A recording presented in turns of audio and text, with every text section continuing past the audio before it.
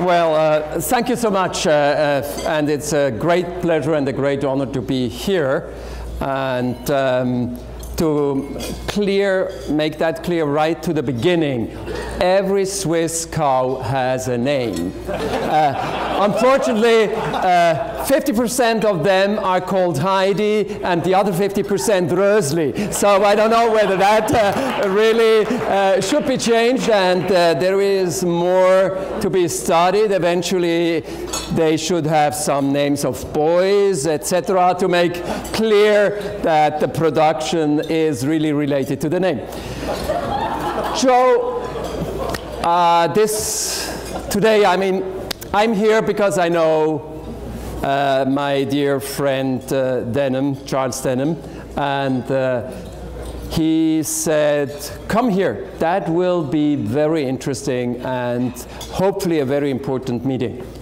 I saw you today the first time, and I have to say I'm impressed.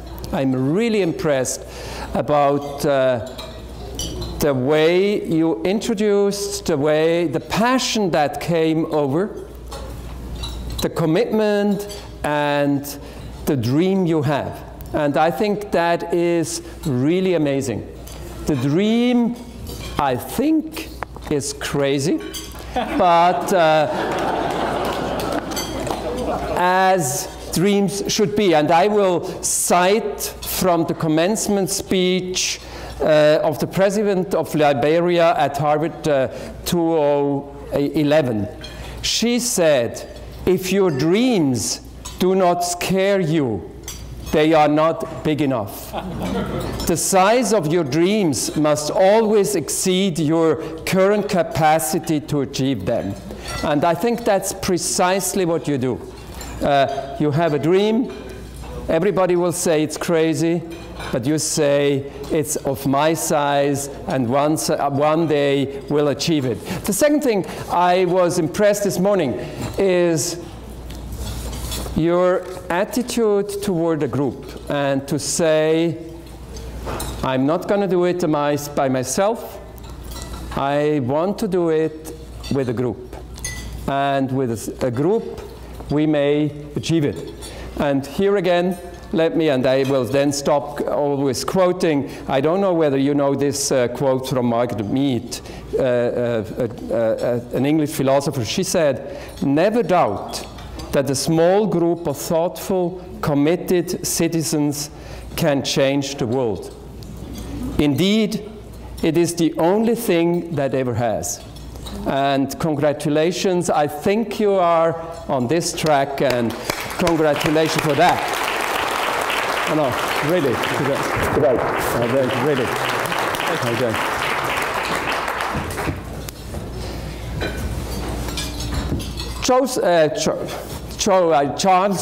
Chuck told me it's not a meeting, it's not that kind of a pleasant meeting. You just come, you have a couple of discussions, and then you go home, and actually at the end of this meeting, nothing has happened. This is a meeting about commitment, this is a meeting about action, and this is a meeting about creating a movement.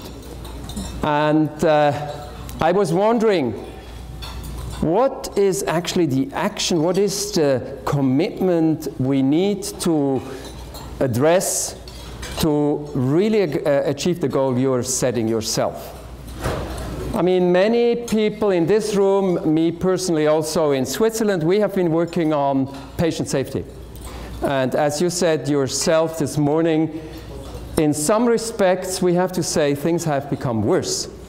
10 years ago, there were fewer people dying of medical errors, of failures than today. So obviously, things how we did them in the past are not enough. And if we look into that and look how can we change the way we offer medical services today, then we have to say the biggest threat to patients today is overuse, underuse, misuse.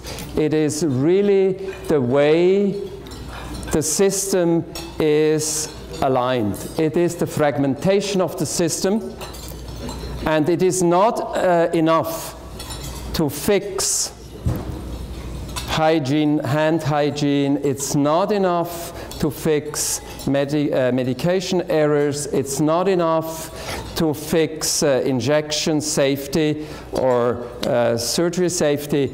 You really have to work on the system itself. And to work on the system, that means to integrate this fragmented system and to make the system work all together. And that's the difficult task ahead. And to do that, and I think you're very well positioned, new technologies will help to do that. I'm a strong believer that IC technologies can make a major difference. Secondly, we have to look into the processes, and we have to look into to really align the processes, not only in the hospital, also in the hospital, but from the beginning in ambulatory care to the hospital setting, the outpatient setting again. And to bring that all together, that's primarily a question of leadership. We need leaders who are able to bring that change over.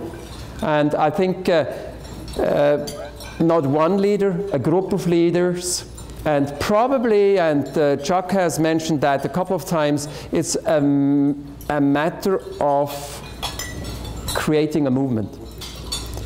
And how you create a movement, luckily enough, there is good studies out there how to do that. I mean, the best example, and we have been studying that at Harvard again, the best example is actually the first Obama campaign. How you were able to mobilize a huge amount of people is really key. And you can learn from that. You have chosen 3 issues. I think they are extremely well taken. And as you heard today from Ed, they are, at least 2 of them, are in conformity with the priorities of WHO. They are, to some extent, in some respect, surprising, because they are not the current thinking we have. I mean, failure to rescue is not really very well known in the medical community. It's certainly not well known in the circle of politicians I'm involved with. If I would talk to a Minister of Health in any country and would say, listen, one of the problems in patient safety is failure to rescue, they would say, huh? Because they never heard of that. They would know something about safe injections, but not about this problem. The same is very true about what you were saying, we were talking about on blood safety. Blood safety is considered only on the product side, but that there is an overuse and that we can work on that. Just new land. And congratulations to do that. I can announce that, and it's a kind of a premiere tonight, that WHO has actually decided in the last couple of days that medication errors will be one of the priority areas of WHO. And with the power and the wisdom of WHO and the outreach out in 194 countries, I think we can make a major step forward in that respect.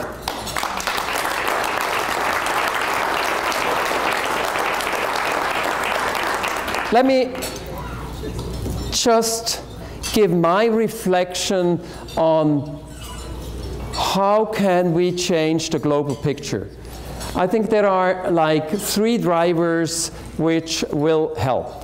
The first is really the question of costs.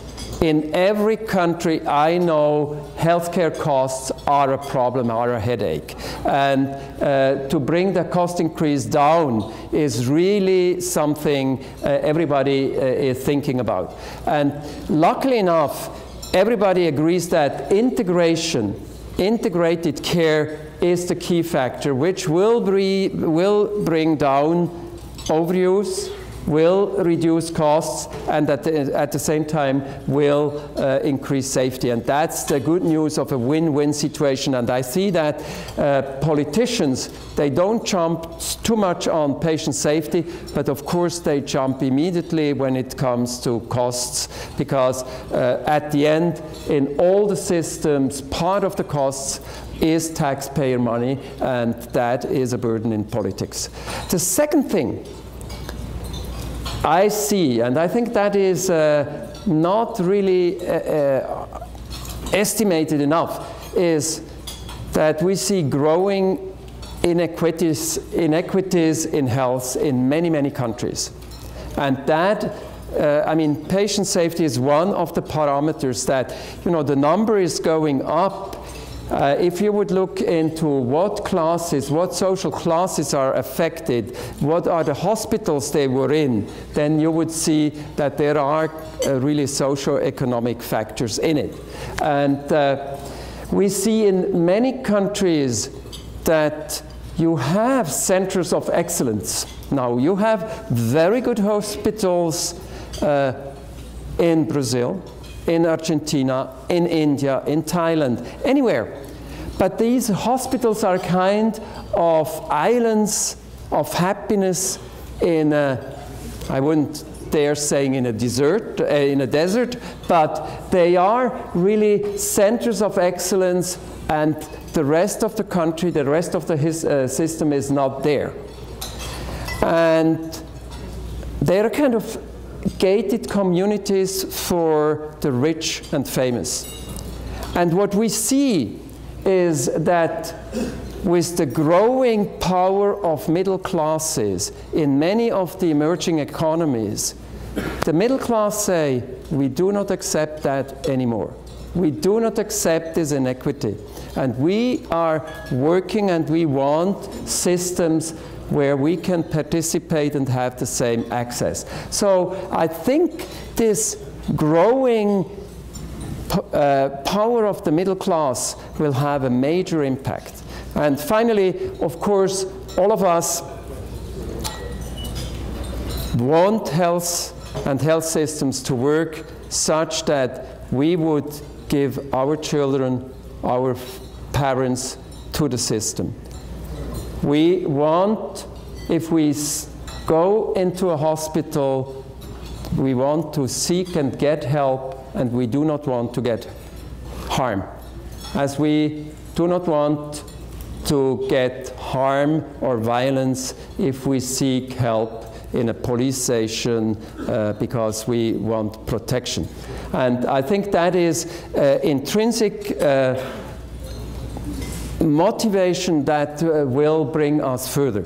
And it was alluded today a couple of times. I think the two other factors will be very important politically, but at the end of the day, it is an ethical question that we want not to be harmed when we seek help. Let me finish with my personal story about patient safety. And I'm now talking about my personal experience as a doctor in a hospital. It was back in 1978, and I was a resident in a university hospital, in the Department of Urology in Switzerland, in a university hospital. It was the first weekend I was on duty by myself. Of course, I was well prepared. The head of the department was talking to me and showing me all the cases, gave me his mobile, etc. So everything seemed okay, and I was even very proud to do that work. At 3 o'clock Sunday morning, I was called because a patient was screaming. You could really hear her screaming in the hall when going down the ward. And I went into this room, and there was a woman weeping, screaming, and I knew she had bladder cancer, terminal bladder cancer. We were expecting that she might die. And we tried to ask her what's wrong with her. It turned out that she came from Albania, former Yugoslavia, and we couldn't understand what she was saying. So at 3 o'clock in the morning, we tried to find someone in the hospital who speaks Albanian. Hopeless. I called my boss and said, what can we do? And he said, give her more opiates as much as you can and as much as you're allowed. We did that. She screamed and continued, and it seemed not to work at all. Then we said, let's get the anesthesiologist, and an hour later the anesthesiologist came. 20 minutes before he came, she died, screaming out of her body. And we were all so devastated. I mean, can you imagine this woman from a foreign country in a foreign hospital dying in these conditions?